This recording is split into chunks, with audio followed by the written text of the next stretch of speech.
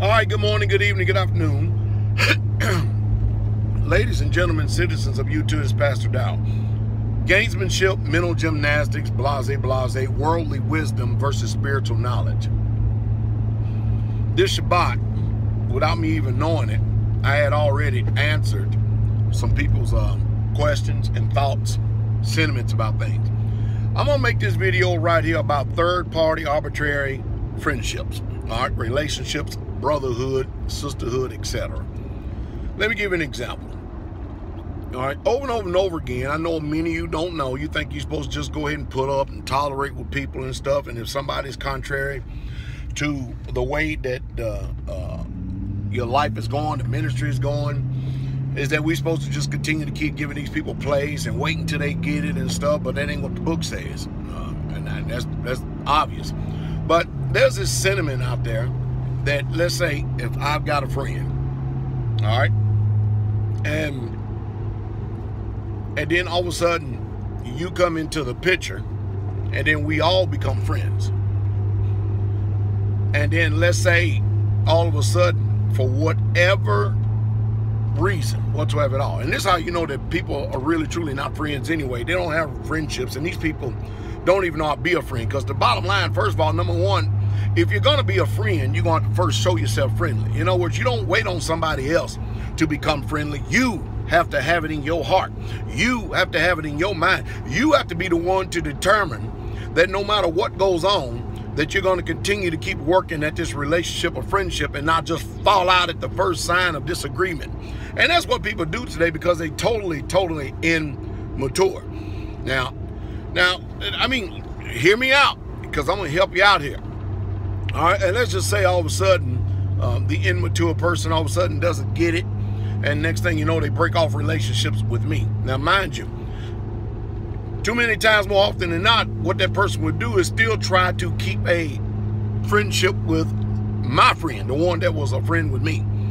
And they believe that that friend right there should actually continue on with them in a relationship or a friendship. All right. Now, where does this come from? Because obviously it's going to strain the relationship, especially if you have people who are men of honor, men who follow a particular moral code. All right? It goes like this. And this is the way that the word works. You see, it's one thing if somebody comes into the friendship and they are not part of the ministry, not part of the brotherhood, but they just, people who we acknowledge as friends. That's one thing. Or acquaintances, associates, colleagues, and use any superlative you want, all right? But when you are in the faith and then one person does not meet y'all's conditions, and then they still want to go out and try to be friends with somebody else, in my book, it just simply can't happen. And notice I did say in my book, and when I say my book, I'm talking about the book, the word. And that's why I say over and over again, a lot of people are functioning in this world today and don't even have a clue to what those scriptures say, don't have a clue what the Bible says, or nothing. Let me tell you something.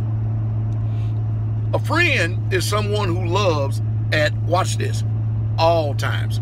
And the problem we're having today is these proud, arrogant people who can't be corrected.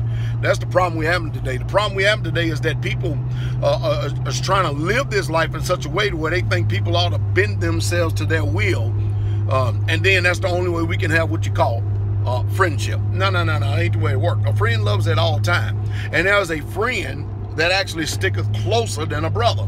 These people that are these fair weather friends, in 1 minute, out the next minute, in 1 minute, out the next minute. It depends on which way the wind blows. These are not friends. These are not even associates or colleagues. These are what you call people are bystanders, and they ain't innocent either.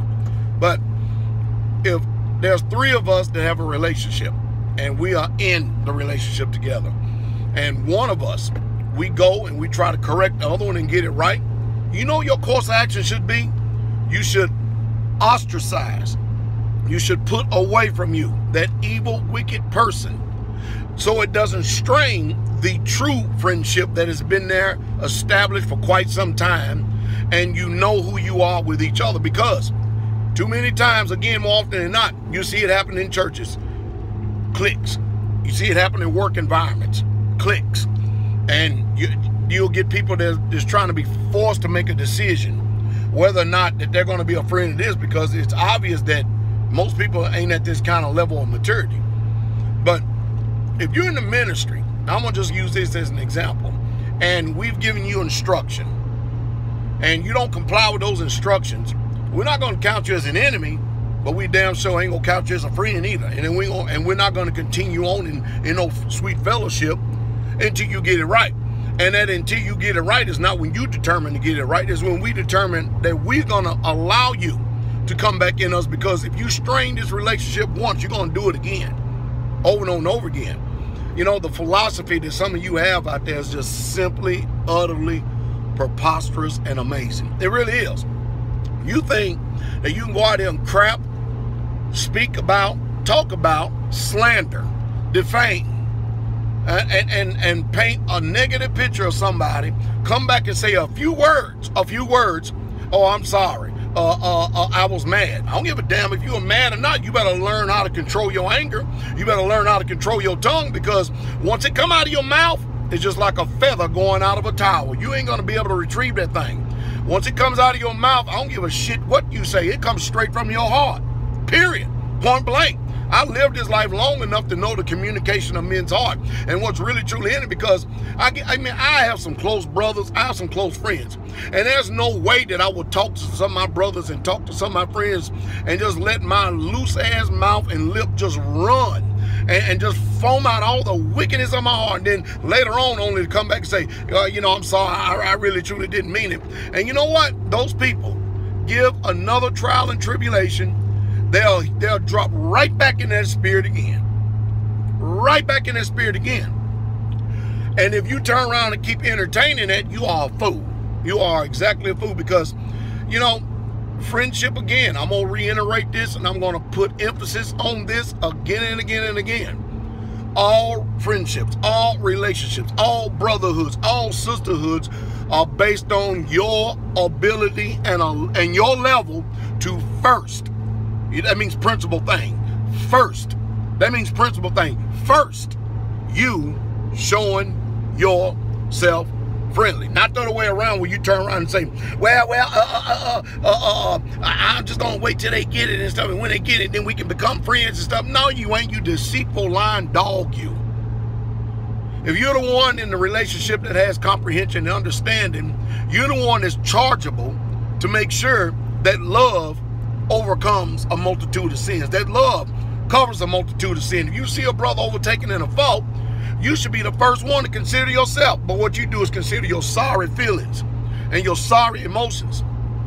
Myself personally, I don't tolerate people who are against my person in any way, shape, fashion, or form.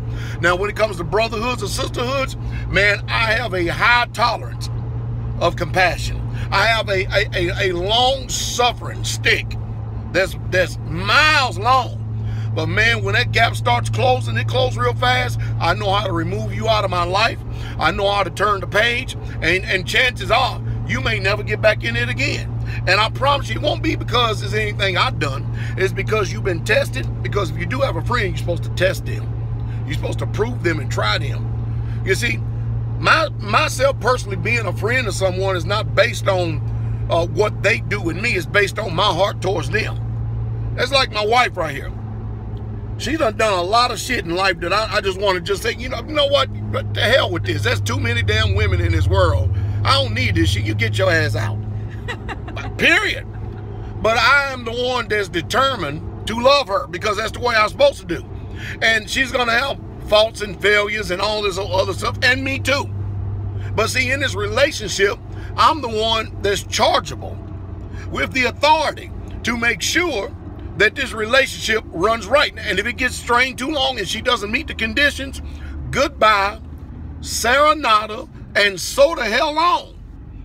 Because I'm not going to be oppressive towards her in any way, shape, fashion, or form. Y'all begin to understand what I'm saying? Am I giving you wisdom? Am I giving you knowledge? And I'm giving you understanding to be able to comprehend so that you don't get abused in relationships today. So you got a lot of these so-called dumbass fast talkers or smooth talkers today that want to try to deceive you through that damn philosophy, and then try to use the Bible as if they got comprehension and understanding, not when they are just as stupid as hell. And they brutish, and they shouldn't even be. Matter of fact, they got a mouth And of course, everybody got it moving, but you are a fool if you sit and listen to that mess and that garbage. So if you're going to really truly be a friend, you first, and stop putting forth the finger, show yourself friendly. Period. Point blank. And that's the truth. And that's the true straight way.